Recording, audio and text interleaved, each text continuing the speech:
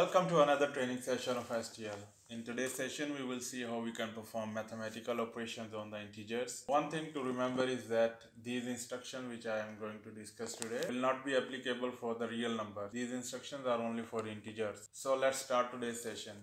As you can see that these are the instructions which we can use for the mathematical operations like addition, subtraction, division, and addition. As you can see that these are the instructions which we can use to perform mathematical operations like addition, subtraction, multiplication, and division. So to perform a simple addition on two integers, we will use plus sign with I. I is for the integers, and if these are two data registers which are double integers, then we will use plus sign with D.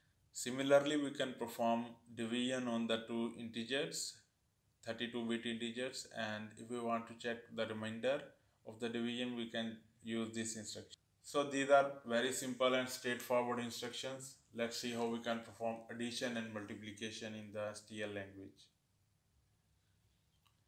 So for example, if we are going to add memory word 10 and 20 and we are going to save its result in the memory word 30, we will first load the values of memory word 10 and 20 by using L command, load memory word 10, and then we will load memory word 20. And now we have to perform the addition function, so we will use plus sign with I for integer, and we're gonna transfer the result in memory word 30. In the similar way we can write for the multiplication also. Let's suppose we're gonna load memory word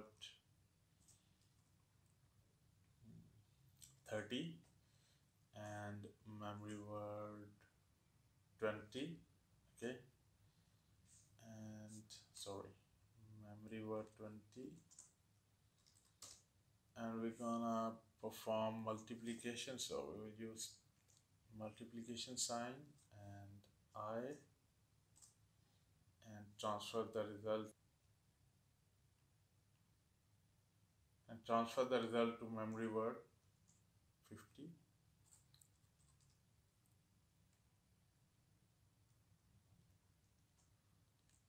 Okay,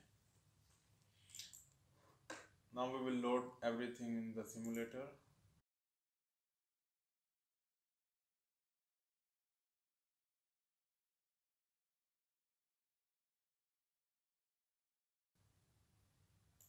So now we are online. As you can see that right now memory word 10 and 20 is 0, and the result is also 0, memory word 30. So let's change the memory word 10. We will give it 5, and as I press the enter, as you can see that 5 plus 0 equals to 5. So we can change it to like 7. 5 plus 7, 12. Okay, and what about the other multiplication function? Multiplication will simply multiply memory word 30 and 20. So right now 30 is 12 and 7. So 12 into 7 will be stored in memory word 50. So let's see what is memory word 50. So as you can see that right now it's showing 84. Okay, so 12 into 7 equals 84. So let's change it to 6. So 12 into 6, 11 into 6 equals 66. So this is how we can perform mathematical operations. Similar way we can perform division also. Same thing. We will just use this sign, and we can perform division function between these two registers. Up to now we have discussed the basic instructions. From the next video we will start the analog. So this is for the today's session,